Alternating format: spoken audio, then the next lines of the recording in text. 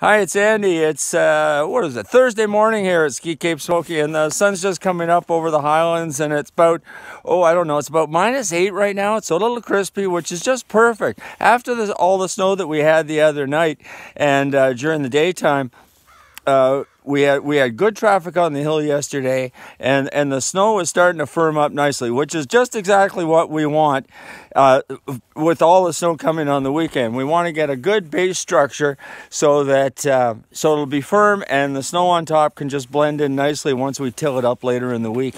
So anyway, it's a great day here. Come on out. Hey, it's funny. We have regular folk like me and others come out during the daytime, and then as soon as school's out, the pommel lift here gets really busy, and some of these kids even turn. They're very funny to watch, and I don't know, maybe I'll set up a little slalom course for them later on to encourage a few turns.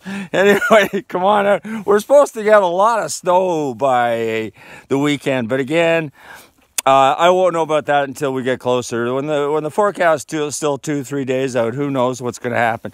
Hey, the other thing I'm doing this morning, I tried it yesterday to do a high-speed sweep with my video camera here, and I hit the slow-mo button around the first corner. So I'm going to have to try it again because nobody wants to watch me skiing down the hill in a 5-minute run. Anyway, come on out and enjoy the day. See you soon. Bye.